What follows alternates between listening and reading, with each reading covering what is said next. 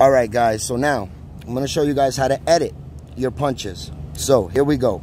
So I'm going to go in, put my 4 of my social, the last 4. Now, once you're in, I'm going to go on the bottom here on this line. You're going to swipe up. You're going to hit time card.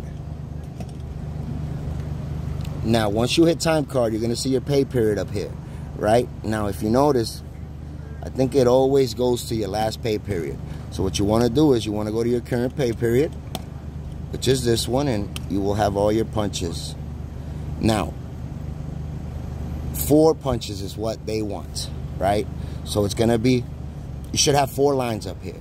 The first, and when you first start your day, there's only 2. So if you start your day like today, Thursday, there's only 2 here, right?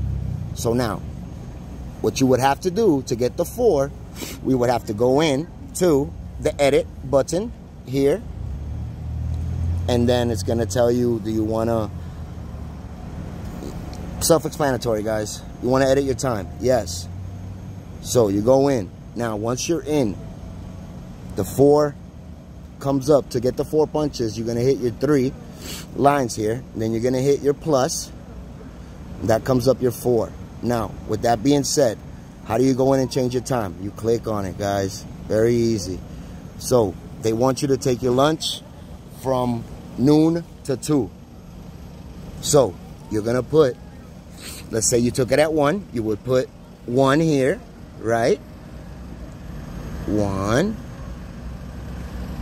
p.m., right? Then you would go down. And let's say you took a 30-minute lunch, like you're supposed to. You would finish at 1:30. That's your 1:30 p.m. Now, if you need to edit your punch-in time, then at that same time, you would come up here and you would edit your punch-in time, right?